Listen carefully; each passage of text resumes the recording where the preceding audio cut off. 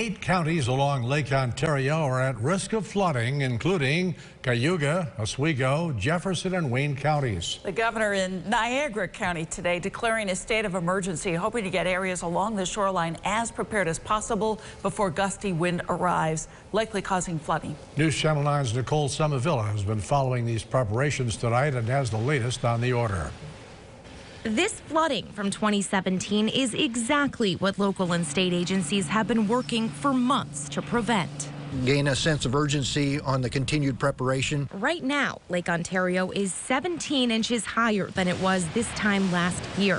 And with gusty winds on the way, areas along the shoreline may finally see those large waves local leaders have been warning about. We are now looking at the very real possibility of a flood like we had in 2017. To date, the state has filled 560,000 sandbags, deployed hundreds of pumps, and more than 5,000 feet of aquadam.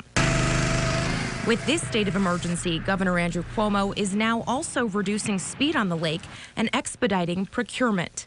He's also calling on home and business owners to take preparations seriously, especially the more than 4,000 properties damaged 2 years ago. Prepare for a redux of the same situation. The flooding will come where the flooding came.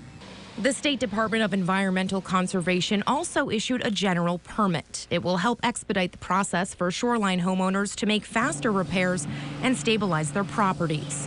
But it's something they're asked to fill out before the damage is done. Allowing people to do work now to protect their property under a general permit. We didn't know anything about that in 2017.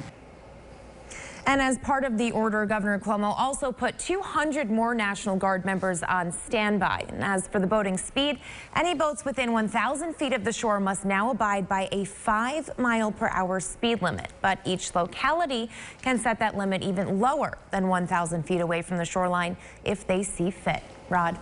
Nicole, thank you. The governor will also be bringing in more aquadams and sandbags in the coming weeks.